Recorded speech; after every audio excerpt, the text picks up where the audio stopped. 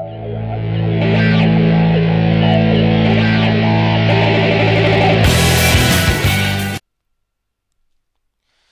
there, this is Jerem from Prositetutorials and welcome to another video. In this video I'm going to explain how you can use WordPress categories, which is really a great way for you to easily organize your website's posts. Okay, currently I have several posts over here. I have one about a pudding, lemon pudding, several cakes, and also an ice cream. And none of them are actually belonging to a category. So I'm going to categorize this and I'm going to create a main category for them all. And they are all desserts. So I'm going to create a main category. Basically, categories is a way for you to organize your website posts by topics. Okay, so for you to go to the categories of WordPress, you simply need to go to Posts and select Categories. When you first install WordPress, you only have this category called Uncategorized. And the only reason why you should ever use this is if you have a post in your website and it really doesn't relate with any kind of topic that you talk about in your website. So you can use Uncategorized for this. Okay, so I'm going to create a main category called desserts, and the slug will be desserts, and it's quite hard for me to explain what is a slug at this point. Later on you will understand better, but it's basically the small extension that will appear on your URL, as you can see over here, once someone goes to your category page. So I'm going to use desserts, and this won't be the parent of anything because this will be my main category. Okay, so description is just a brief explanation that you can put only for yourself so you can know more exactly what this category is about. Description will be all cake, all desserts. And now I'm going to do subcategories. So I will do subcategories. By this I mean I will create a category just for puddings. So all of the posts that later on I create about puddings will belong to that category.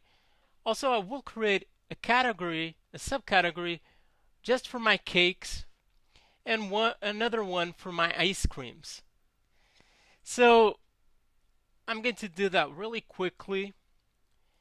This will be called puddings. The slug will be puddings.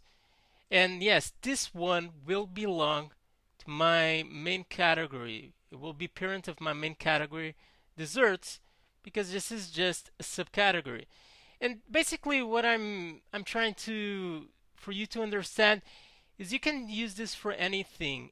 For example, if you have a website where you sell TVs, you could do a main category for TVs, and then you could create subcategories for each company that sells TVs. This is just an example, and category is really a great way for you to organize your website posts, as I said previously. So description will be all posts.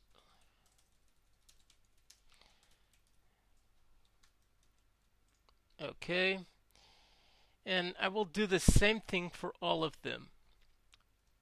Now, ice creams,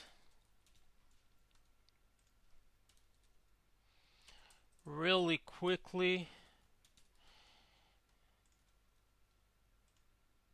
add a new category, and just one more to go. Okay.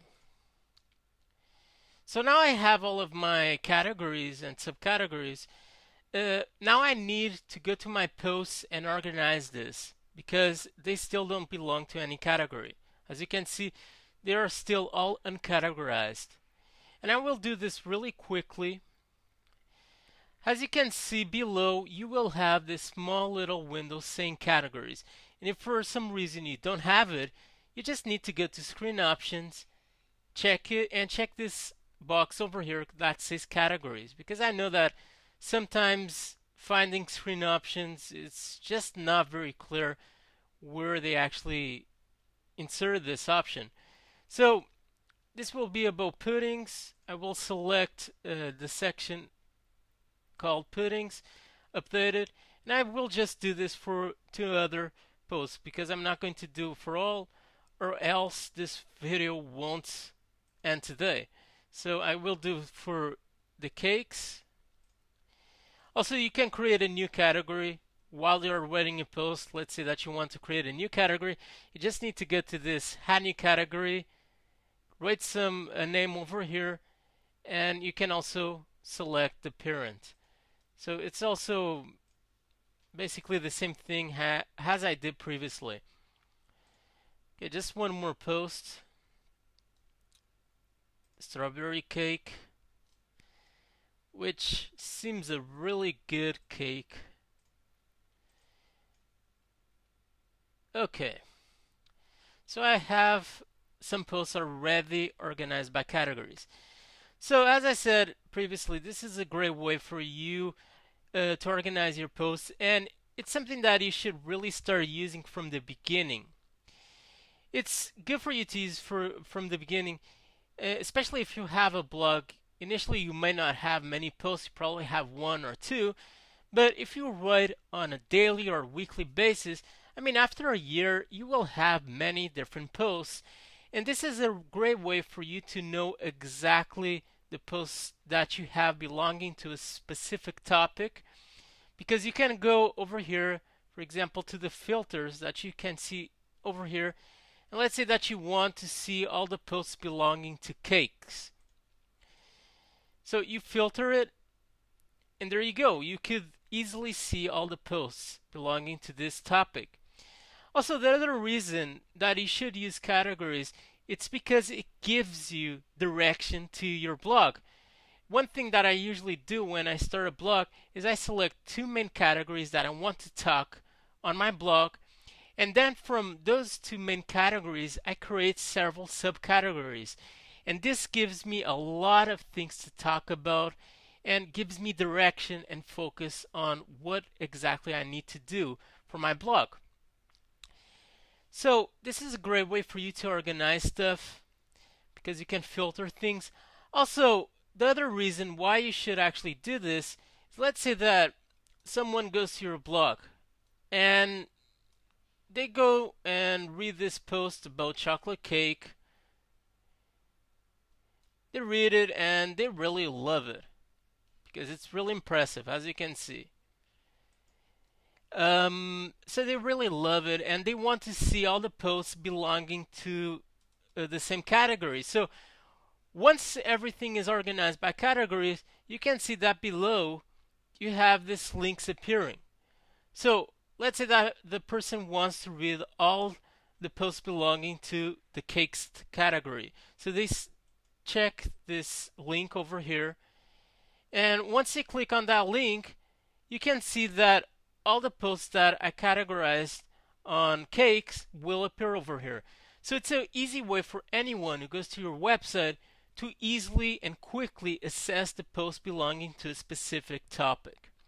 Also, as I said previously about slugs, slugs is the small extensions that will appear above. As you can see, for the category, I use the slug cakes for this category, and you can see that it appears over here. Also, let's say that you have several main categories and the person wants to see from your main category all the posts belonging to it. So they can click on this link called desserts, and they would be able to see all the posts belonging to that category. For example, I could create another main category for several types of dishes, other for desserts, and I could actually then create several subcategories for each main category. So this is just an example, but you can do this with anything. And that is all for this video. I hope you enjoyed and that has been helpful to you. Also, please subscribe to our YouTube channel so you can receive our fantastic and latest updates. Also, if you have any question, just leave it below. I will try to reply as soon as possible. That is all for now. Stay tuned with Prositetutorials and bye.